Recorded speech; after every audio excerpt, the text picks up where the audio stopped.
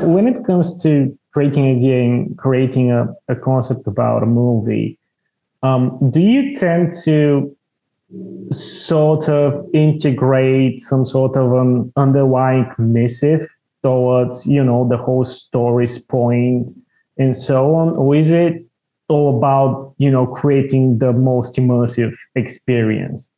Just, I'm interested to hear your perspective as, a creator of content like that. I've done a lot of different screenplays. Like I haven't only written horror. I've got a screenplay called Seasons in the Sun about a little girl who gets sick, and she ends up being the strongest person in the entire movie. And she teaches people, to enjoy every minute and, that kind of approach. Yeah. And I've got a family-oriented rock and roll comedy movie about, a 40-plus-year-old guy who loses his job. And this is back around 2010 or so when the economy crashed, and, the whole family was about to lose their house. The wife could barely get a job as a waitress. They're barely hanging on. And he decides to put the band back together, his band from college. And, as he's trying to do this, it doesn't exactly work out the way that he wanted, because one person had passed away. Another person was having some addiction problems, and they couldn't rely on him. So the son-in-law, joins the band, and, just all sorts of interesting dynamics to where you can really boil it down to, it's a movie about friends and family and getting a second chance to chase your dreams. So it's pretty much about me, but, you take some liberties with some stuff and what have you. The movie Seven Cells, you can kind of break it down to where I've always had this,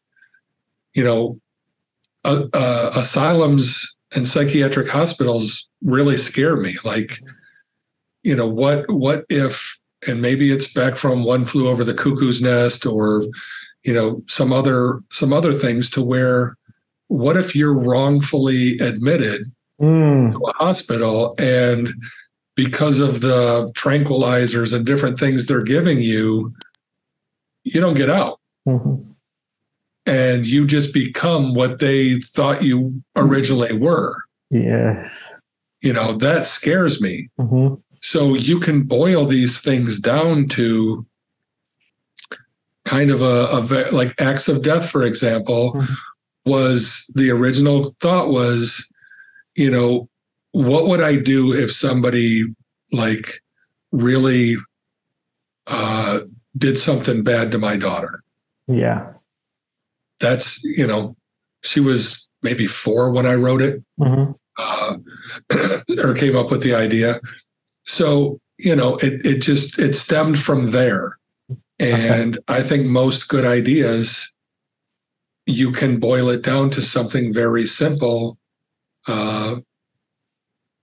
whether it's the theme of it or the log line that you use or whatever, you should be able to pare it down to something very, very quickly explainable. Yeah, this makes all the sense.